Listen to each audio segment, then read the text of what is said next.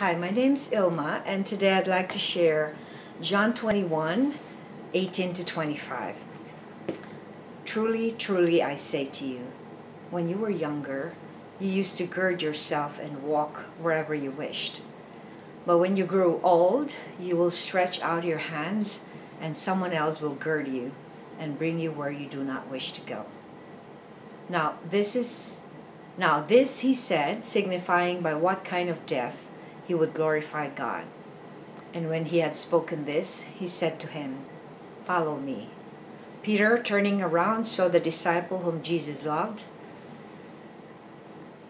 He said to him, whom Jesus loved, following them, the one who also had leaned back on his bosom at the supper and said, "Lord, who is the one who betrays you?" So Peter, seeing him, said to Jesus, "Lord, and what about this man?" Jesus said to him, "If I want him to remain until I come, what is that to you? You follow me." Therefore this saying went out among the brethren, that the disciple would not die. Yet Jesus did not say to him that he would not die, but only, "If I want him to remain until I come, what is that to you?"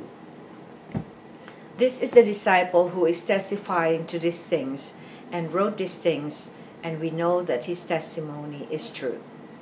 And there are also many other things which Jesus did, which, if they were written in detail, I suppose that even the world itself would not contain the books that would be written. John 21:18 to 25. Here's my devotional. Foreshadowing of Peter's death. In this account, Jesus talks to Peter, giving him a prophecy of what is to come in his life in the coming years of his ministry. Verse 1 gives us a picture of Peter being crucified from the words, "You will stretch out your hands and someone else will gird you and bring you where you do not wish to go." Someone will bind his hands, just like when one is crucified. Verse 20 shows Peter's personality. He always wants to be ahead and know things. He likes to boast and take control. He wants to know who among them will betray Jesus. In verse 21, we also see Peter's insecurity. So he asks what is going to happen to John, and we see his boundarylessness. Jesus confronted him and put him in place, letting him know that it is none of his business to know what his plans for John is. Can we all relate to Peter? Aren't we all humans, proud and arrogant, wanting to know everything and taking control over things we have no responsibility for? Most humans want to be able to control situations beyond their capacity and end up being controllers and manipulators. What a mess we all are.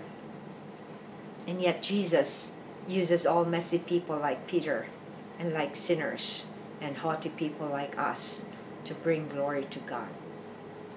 Reflection. Why is boundaries very important in relationships? God created almost everything with boundaries. We see physical boundaries, like he created the sky from the sea separate. He created us separate from other people by having a skin and a body that is different from the others. He created boundaries so that we know what is ours and what is someone else's. So in a relationship, when you don't know your role, you don't know your responsibility, then you're going to be boundaryless.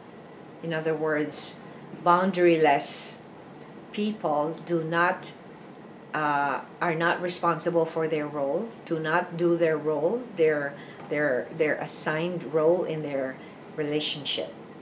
So boundary is very important, because when we have boundaries, we are actually exercising God's law, because one of the laws of God is that we need to follow what he is giving to us, so that he will bring all the promises that he gives for us.